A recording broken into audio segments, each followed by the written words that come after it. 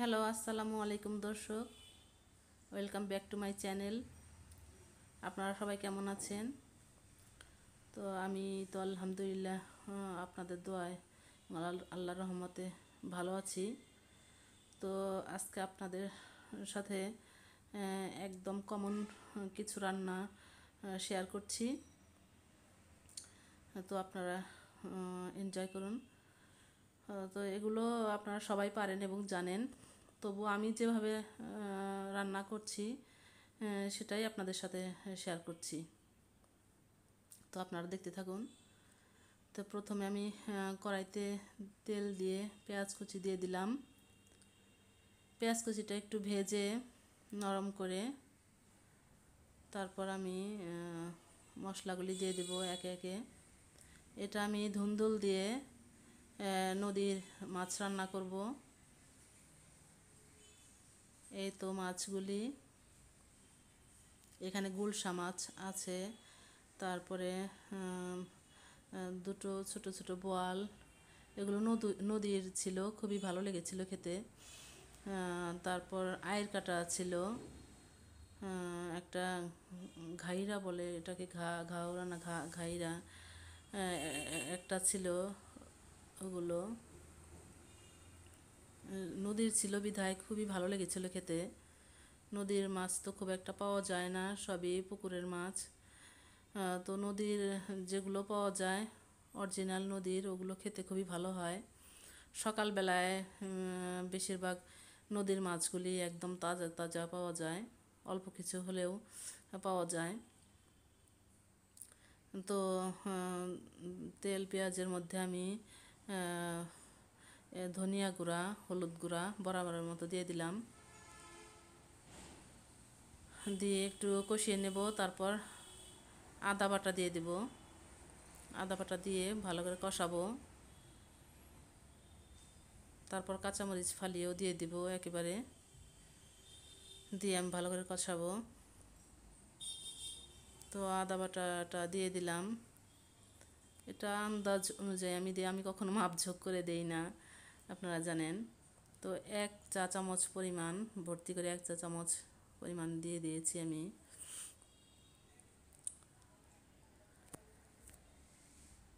তো একটু কষাবো এটা। মশলাটা কষিয়ে তেল উপরে উঠে গেলে আমি মাছগুলি দিয়ে দেব, মাছ দিয়ে আবার একটু পানি দিয়ে কষাবো। তো মরিচ ফালি দিয়ে দিলাম, কাঁচামরিচ ফালি। তো এটা আমি শুকনা মরিচ ইউজ করিনি। এই মাছগুলোতে কাঁচামরিচের ঝালটাই ভালো লাগে খেতে।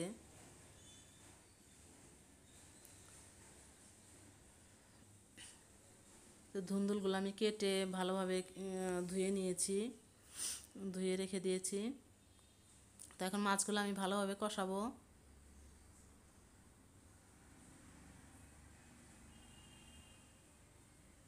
এর মধ্যেও লবণটাও আমি দিয়ে দিয়েছি, না হলে মাছের ভিতরে মশলা ঢুকবে না, লবণ এবং মশলা ঢুকবে না। তো লবণটা মনে হয় দেখানো হয়নি, পরে আমি দেখতে পারলাম ভিডিওতে লবণটা দেখানো হয়নি। তো এখন আমি মাছটা ঢেকে দেব ভালোভাবে কষানোর জন্য। তো কষানো হয়ে গেলে আমি একটা বাটিতে মাছগুলো উঠিয়ে নিব, উঠিয়ে তারপরে ধুন্দুলগুলো দিয়ে দিব।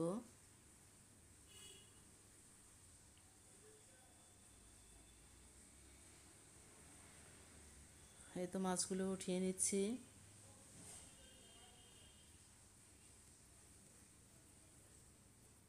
ওমানে আমরা ফ্রোজেন করা মাছই খাই বেশি।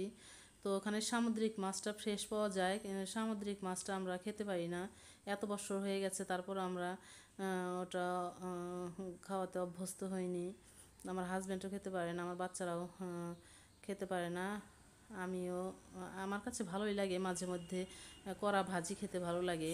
তো হঠাৎ হঠাৎ খেতে আমার কাছে বেশ ভালো লাগে, কিন্তু ওরা কেউ খেতে পারে না। এই জন্য আমরা দেশি মাছটাই খাই, ফ্রোজেন করা, যেটা আমাদের দেশ থেকে যায়। তো দেশে এসে ফ্রেশ মাছটা খেতে খুবই ভালো লাগে। সব ধরনের মাছই খেতে দেশে এসে ভালো লাগে, কারণ দেশে ফ্রেশ মাছ পাওয়া যায়। তাজা মাছগুলি মনে হয় সবই খেতে ভালো লাগবে। তো সবই মোটামুটি কেনা হয়। তো বিশেষ করে নদীর মাছটা আমরা বেশি খাই। নদীর মাছটা আমার কাছে বেশি ভালো লাগে। আমার বাচ্চারা ছোট মাছ একেবারেই পছন্দ করে না। ওরা বড় মাছ খায়। আমার মেয়েটা বড় মাছ খায়, ছোট মাছ মাঝে মধ্যে একটু খায়, খেতে পছন্দ করে। তো আমার ছেলেটা একেবারেই মাছ খায় না। মাছ, সবজি, ফ্রুটস কোনো কিছুই ওকে খাওয়ানো যায় না। তো ধুন্দুলটা দিয়ে আমি ওটা কষাচ্ছি। এরপর আমি এই তো সবজি কেটে নিয়েছি, সবজিটা রান্না করব। এটা আমি মসুরির ডাল দিয়ে একদম মাখা মাখা করে রান্না করব, শুকনো শুকনো করে, খুবই ভালো লাগবে খেতে। তো এখানে আমি পুঁই শাকটাও কেটে নিয়েছি। ছোট চিংড়ি দিয়ে পুঁই শাকটা রান্না করব। এটা ঝোল রাখবো না, আমি একটু একটু ঝোল রাখবো। পুঁই শাকটা খুবই কচি ছিল, পুঁই শাকগুলো খুবই কচি ছিল, দেখতে একেবারে সবুজ। তো ধুন্দুলটা আমার কষানো হয়ে গেছে, এখন আমি ঝোলটা দিয়ে দিব। এই তো পাশে চুলায় আমি গরম পানি বসিয়ে রেখেছিলাম, ওটা দিয়ে দিচ্ছি। ধুন্দুলে বেশি একটা ঝোল দিতে হয় না, কারণ এটা নরম তরকারি, অল্পতেই সেদ্ধ হয়ে যায়। আর এটার থেকে পানি চলে আসে, এই জন্য এটাতে আমি খুব একটা পানি দিলাম না। তো এটা অল্প জালেই সেদ্ধ হয়ে যাবে। তো কষানোতে একটু সেদ্ধ হয়ে গেছে। তো এখন আমি মাছটা, তুলে রাখা মাছগুলো দিয়ে দিলাম উপরে, তরকারির উপরে দিয়ে দিলাম। এখন আমি ঢেকে দেব মাছগুলি ভালোভাবে তরকারির উপর বিছিয়ে দিয়ে একটু ঢেকে দেব, তরকারিটা মজে আসা পর্যন্ত এটা চুলায় রাখবো।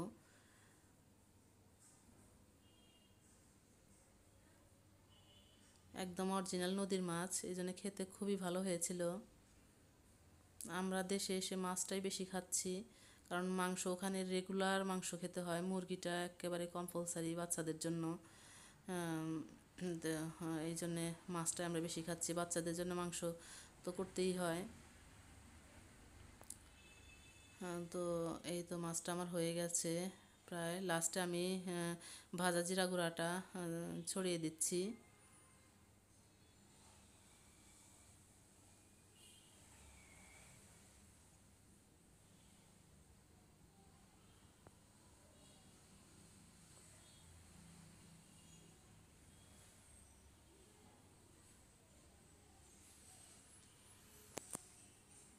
এই তো তরকারিটা আমার হয়ে গেছে, এটা আমি এখন নামিয়ে রাখবো। আর একটু জাল দিয়ে আমি নামিয়ে রাখবো। তো এই তো ছোটো চিংড়ি, যেটা আমি পুঁই শাক দিয়ে রান্না করব। তো পুঁই শাকের তরকারিটা এখন আমি অপর চুলায় বসিয়ে দিব। তো পাতিলটা বসিয়ে দিয়েছি, এর মধ্যে তেল দিয়ে আমি পেঁয়াজ কুচি, কাঁচামরিচ ফালি এগুলো দিয়ে চিংড়ি মাছটা দিয়ে একটু ভেজে নেব, লবণ দিয়ে এগুলো দিয়ে একটু ভেজে নেব। চিংড়ি মাছটা একটু তেলের মধ্যে ভেজে নিলে টেস্ট ভালো আসে।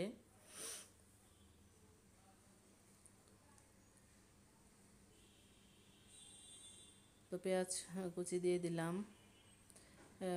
তো এটার মধ্যে আমি, এই তরকারিটার মধ্যে আমি আদা বাটা, জিরা গুঁড়া কিছুই দেবো না, কারণ চিংড়ি মাছের তরকারিটা এটা এমনি ভালো লাগবে। এগুলো দিলে চিংড়ি মাছের ফ্লেভারটা নষ্ট হয়ে যায়। তো এটাতে আমি সাধারণ মশলা, যেটা হলুদ গুঁড়া, ধনিয়া গুঁড়া, এটা দিয়েই রান্না করব শুধু। তো কাঁচামরিচ ফালিটা দিয়ে দিয়েছি। এবার আমি চিংড়ি মাছটা দিয়ে দেব, দিয়ে একটু ভেজে নেব।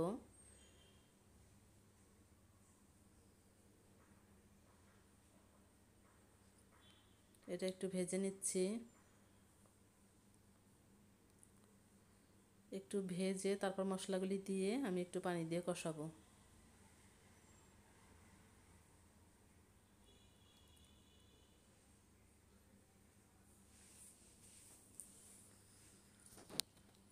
তো আমি চিংড়ি মাছটা একটু কষিয়ে নিচ্ছি। লবণটা আমি দিয়ে দিলাম, লবণটা সাথে সাথে দিয়ে দিলে লবণটা ভিতরে ঢুকে এবং খেতে ভালো লাগে। যে কোনো মাছের মধ্যেই লবণটার সাথে সাথে দিয়ে দিতে হয়। তো একটু ভেজে নিচ্ছি আমি চিংড়ি মাছটা তেল পেঁয়াজ মরিচের মধ্যে।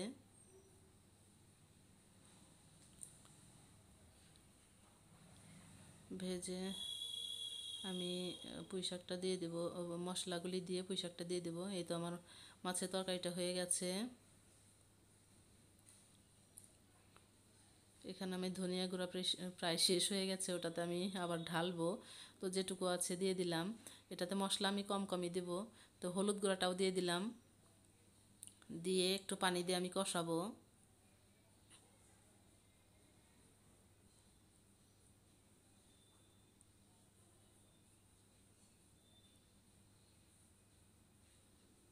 তো ভয়েসটা দিতে গিয়ে দেখা যাচ্ছে আমার নাকটা বন্ধ হয়ে আসছে। আমার বেশ ঠান্ডা লেগেছে, হঠাৎ করে গরমে ঠান্ডায় মনে হয় ঠান্ডা লেগে গেছে।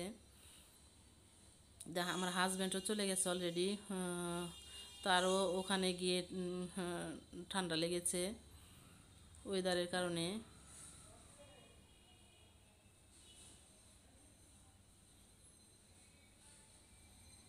এই তো তরকারির লোকটা দেখতে পাচ্ছেন, খুবই সুন্দর লাগছে দেখতে, খেতেও খুব ভালো হয়েছিল।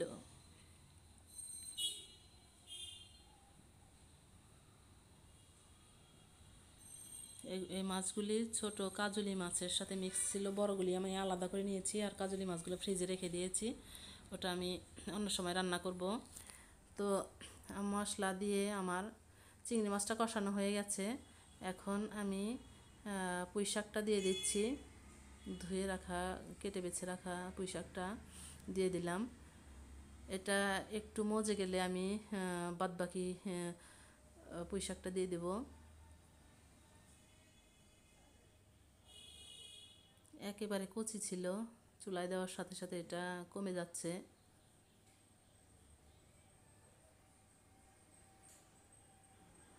শীতের এখন তো গরম, তারপরে সবজিগুলি বেশ কচি লাগছে, ভালো লাগছে দেখতে যে সবজিগুলি দেখি। তো শীতের সময় তো সবজিগুলি টিভিতে দেখি অনেক সুন্দর লাগে, বাংলাদেশে যখন শীত পড়ে অনেক সবজি উঠে, সবজিগুলি একদম টাটকা মনে হয়। শীতের সময় আমি বাইরে গিয়েছি, পর থেকে আমি শীতের সময় কখনো দেশে থাকতে পারি না। তো এবারও থাকতে পারবো কি না বলতে পারছি না। তো আমার হাজব্যান্ড অলরেডি চলে গেছে, আমারও চলে যেতে হবে। তো এই তো মাছ আজকে আমার সকালে ইলিশ মাছ নিয়ে এসেছে 4টি। এর আগে আমি কিনেছিলাম 8টি, তার আগে কিনেছিলাম আরও। সবগুলি আমি আমার হাজব্যান্ডের কাছে দিয়ে দিয়েছি, কারণ আমি নেওয়ার সময় ওয়েট বেশি হয়ে যাবে, এই জন্য আমি আগেই দিয়ে দিয়েছি। তো এগুলো খাওয়ার জন্য কিনেছি 4টি। তো ফ্রিজে আরও এর আগে ছিল 3টি, সেগুলো রান্না করে আমি ভুনা করে আমার হাজব্যান্ডের খাওয়ার জন্য দিয়ে দিয়েছি বক্সে করে। আর আস্ত কাঁচা মাছ দিয়েছি 8টি। তো আমি এখন সবজিটা বসিয়ে দিচ্ছি, ডাল দিয়ে সবজি, পেঁপে এবং ধুন্দুল মিক্স করে একটু নরম নরম হবে, খুব ভালো লাগবে খেতে। তো এর মধ্যে আমি আদা বাটা দিয়ে দিলাম 1 টেবিল চামচ পরিমাণ, আর ধনিয়া গুঁড়া, হলুদ গুঁড়া, আর পেঁয়াজ কুচি কুচি এটা দেখানো হয়নি, এটা আমি দিয়ে দিয়েছি, মরিচ ফালি আর একটু রসুন কুচি দিয়ে দিয়েছি।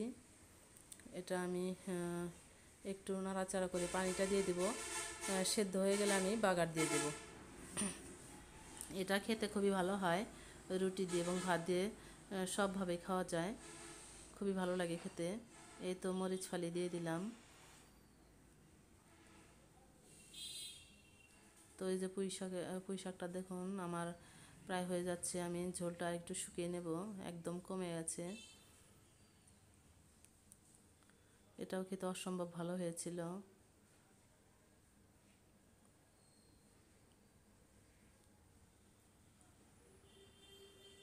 তো এটা আমি আর একটু ঝোলটা শুকিয়ে নেব। তো সবজির মধ্যে আমি এখন পানিটা দিয়ে দেব সেদ্ধ হওয়ার জন্য।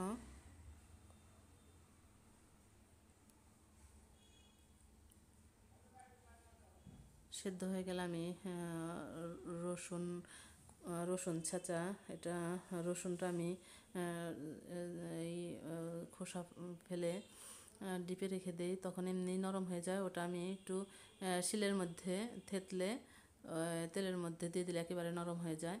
তো রসুন থেতলানো রসুন আর পেঁয়াজ কুচি আর পাঁচ ফোড়ন আর তেজপাতা দিয়ে এটা আমি বাগার দিয়ে দেবো পরে।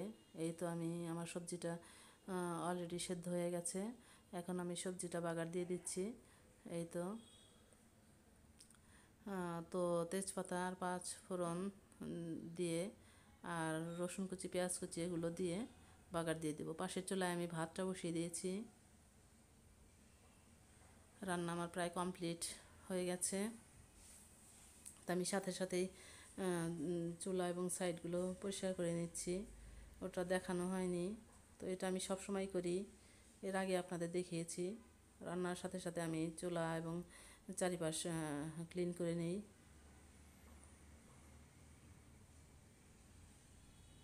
তো পেঁয়াজটা রসুনটা একটু ব্রাউন হয়ে গেলে আমি এর মধ্যে সবজিগুলো ঢেলে দেব। তো একটা কড়াইতে আপনারা দেখতে পাচ্ছেন, হয়তো অনেকে অনেক মন্তব্য করতে পারেন, একটা কড়াইতে আমি প্রায় রান্না করি, কারণ এটাতে রান্না করতে আমার বেশ ভালো লাগে ছড়ানো। আর বেশি পাতিল নষ্ট করলে বেশি ক্লিন করতে হয়, এই জন্য আমি এটার মধ্যে রান্না করে বাটির মধ্যে ঢেলে রাখি, আবার এটাতেই বসিয়ে দিই ধুয়ে।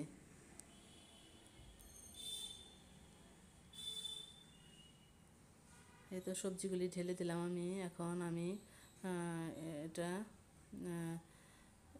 নরম হয়ে আসলে এটা একটু আমি থেতলে দেব, একেবারে মাখা মাখা হয়ে যাবে। তো মাখা মাখা হয়ে গেলে আমি এটা নামিয়ে নেব। লবণটা আমার চেক করা হয়েছে, ঠিকঠাক হয়েছে সব। এই তো ভাতটাও হয়ে যাচ্ছে আমার। চুলার চারিপাশে ওয়াল এগুলো সবই আমার ক্লিন করা হয়ে গেছে। তো লাস্টে আমি ভাজা জিরা গুঁড়াটা দিয়ে দিচ্ছি।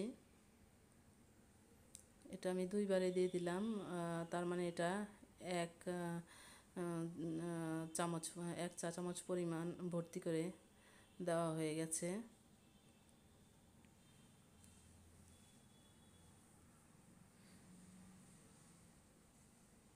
তো এটা আরেকটু আমি চুলায় রাখবো, একেবারে নরম থকথকে হয়ে যাবে, তারপর আমি এটা নামিয়ে নেব। এই তো আমার তরকারির লুক। তো আমি শাকটা 2 ভাগে ভাগ করে নিয়েছি, কারণ রাত্রে আমরা শাক খাই না। তো দুপুরে এক ভাগ খাবো, আরেকটা কালকে জন্য রেখে দেবো। প্রতিদিনই শাকটা খাওয়া হয়। এই তো আমি রান্না বান্না শেষে দুটো বারান্দার একটা বারান্দা আমি ক্লিন করে নিয়েছি, আর একটা আপা চলে এসেছে, সকালে কাজ করে চলে গিয়েছিল, তো আবার ঘর মোছার জন্য এসেছে। তো আমি আরেকটা বারান্দা আমি আপাকে বললাম একটু আমাকে ক্লিন করে দেন ঘর মোছার আগে। তো আমি কুসুম কুসুম গরম পানির মধ্যে গুঁড়ো সাবান দিয়ে একটু লবণ দিয়ে তারপর আমি ওয়ালগুলি ক্লিন করে নিচ্ছি। এতে দেখবেন টাইলস খুবই চকচকে ঝকঝকে হয়, খুবই ভালো লাগে দেখতে, গ্লেসি হয়। আবার ফ্লোরগুলোও এভাবে মুছলে একদম আপনি পা রাখবেন কচকচ করবে, এত ভালো লাগে। একটু লবণ এবং গুঁড়ো সাবান অথবা ফ্লোর ক্লিনার দিয়ে মুছবেন, তো এরকম ঝকঝক করে, ভালো লাগে দেখতে এবং পা রাখতেও ভালো লাগে।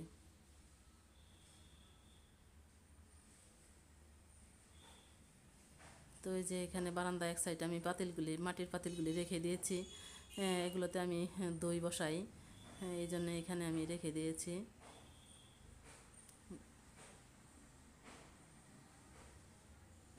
তো এগুলো সরিয়ে ওয়ালগুলি ভালোভাবে আবার ক্লিন করে নিচ্ছে।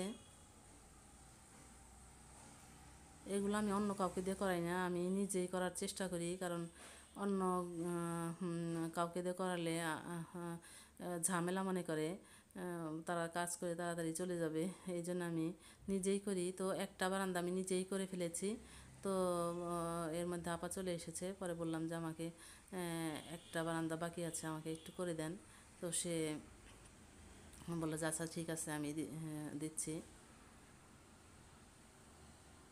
তারপরে সে ঘরটা মুছে দেবে। এই তো আপা ওয়ালটা পরিষ্কার করা হয়ে গেছে প্রায়, দেখুন কীরকম চকচক করছে। এই তো এর আগে আপনারা প্যাকেটে দেখেছেন আমি একটা ওয়াশিং মেশিন নিয়েছি, কারণ আপা যখন না আসে তখন কাপড় কাচা খুবই মুশকিল হয়ে যায়। তো আপনাদের দেখানো হয়নি, প্যাকেটে ছিল, তো এই যে আপনাদের সাথে একটু শেয়ার করছি। তো চাইলে আপনারাও নিতে পারেন। তো এটা কারেন্ট বিলও কম আসে, ওরা বললো কারেন্ট বিল এটা কম আসবে। তো এই তো এটা বিল কম আসে ওরা বলেছে। তো আপনারা ইচ্ছা করলে চাইলে এটা নিতে পারেন। তো এলজির এটা, তো বারান্দায় আমি সেট করেছি। তো আজকের ভিডিও আমার এই পর্যন্তই শেষ।